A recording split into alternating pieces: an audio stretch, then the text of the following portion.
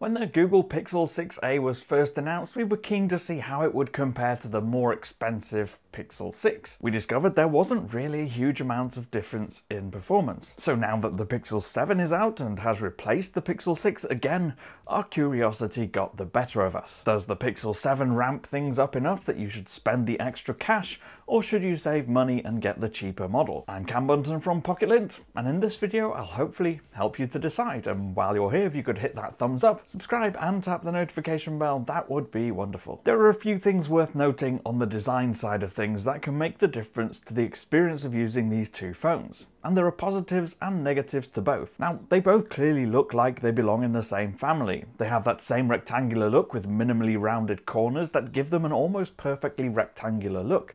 In the Pixel 6a's favour, there's the fact that it is narrower, shorter and lighter, and that does make a difference.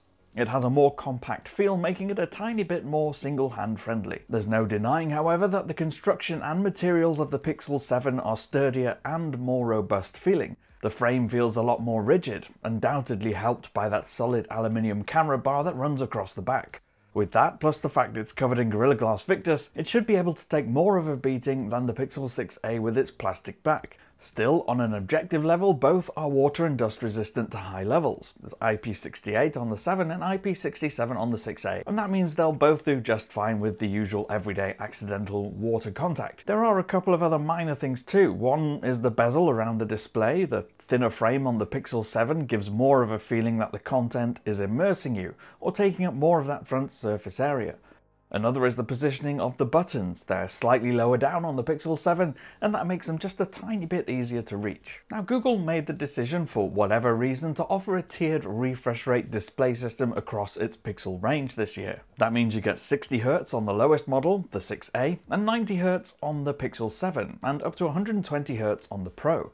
But it's always worth remembering with refresh rates that once you're in your content, watching videos or playing popular games, it's rare to have one that needs more than 60Hz. However, that doesn't mean you can't see a difference between the 7 and the 6a, but it's usually just in the general software or user experience of the phone that we'd spot it. Scrolling quickly through the app drawer and settings menus, or sliding down the notification and quick setting shade, or just swiping to go home. The Pixel 7 definitely feels smoother, and that gives the illusion that it's more responsive. But really it's just that the screen can refresh faster, so you don't see as much stuttering when things are moving quickly on screen, and icons and text stay sharper in motion. From a purely visual standpoint, there is a difference too. Both have a similar approach to colours and they have identical resolution, but there's no doubt that the panel on the 7 is better than on the 6a. It's brighter for one and delivers higher contrast, so HDR content is more effective. And you don't need to turn it up as high to enjoy watching a video. With the two displays at 50% brightness, the Pixel 7 was more vibrant, with really good bright spots, where the Pixel 6a was a little more muted with the same setting. When you get out in bright daylight, it basically means at the extreme end that you'll be able to see the Pixel 7 screen clearer. As for loudspeaker sound, I wouldn't say either is better here. Both have a system where the bottom edge speaker is fuller and louder than the top one, and so you don't really get that fully balanced stereo sound. But they're both decent enough. Now, what's really interesting from a performance standpoint is when it comes to loading your favourite apps and games, there's not really much of a difference between these two phones, or much of a difference in what these two phones can handle. They'll both be just as good for opening your favourite games, thanks to the fact that the 6a uses the Tensor processor. That's the same chipset that's in last year's Flagship 6. Like we mentioned when comparing the displays, however, you will notice that bit of extra smoothness from the Pixel 7 in certain areas, and that helps give it a feeling that it's a bit faster. Another area we did notice a difference was in the temperature.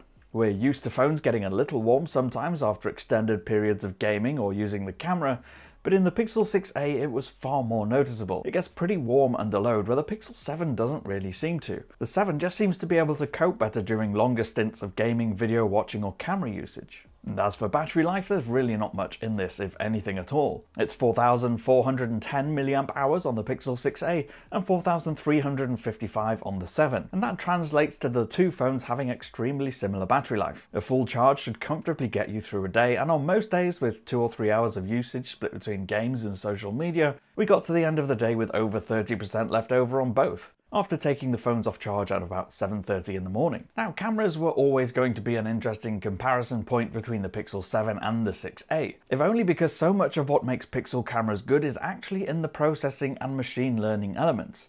So in some scenarios, the two can take very similar pictures with the same approach to colors, contrast and detail, but that's not to say that they're the same. In daylight, the first thing we noticed using them side by side was that the Pixel 7's main camera has a wider field of view, so it fits a little more of the scene in and could allow you to shoot better shots closer to object. It also seemed to handle light and color a little differently, drawing in more light where by comparison, the 6a's images just look a tiny bit more contrast heavy and dark. And this was consistent across the main and ultra-wide lenses. Of course, the big difference is zoom level. The higher resolution main sensor means the Pixel 7 can digitally zoom further, all the way up to 8 times in fact.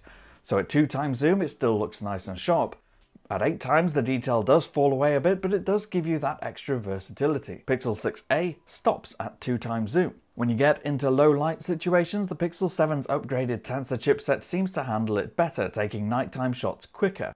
And you can manually increase the capture time if you want as well, allowing you to draw in even more light, lifting more detail from the shadows than what we saw on the Pixel 6a. What's more, the Pixel 7, as a result of better light and color processing, was much better at retaining those colors in the background, where the Pixel 6a sometimes washed those out. But the Pixel 6a is still a powerful camera though, offering the astrophotography mode that automatically detects when it's stable and mounted to a tripod, and enabling it to take pictures of the stars at night. The Pixel 7 did lift more light here again, but the fact that a mid-range phone can even do this is pretty impressive. The Pixel 7 has more up its sleeve in video mode too, with the ability to shoot in 10-bit HDR, giving you more dynamic range. It also has a cinematic mode, which is fun but actually quite rough around the edges.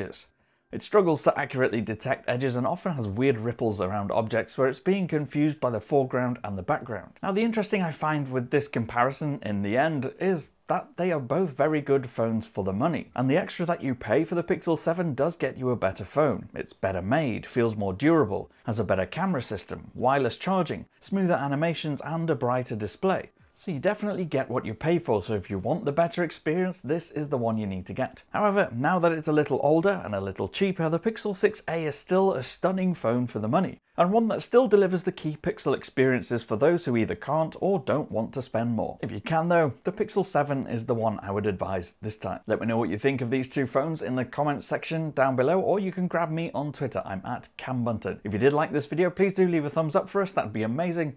Tap subscribe and the notification bell, and I'll see you in the next one. Bye for now.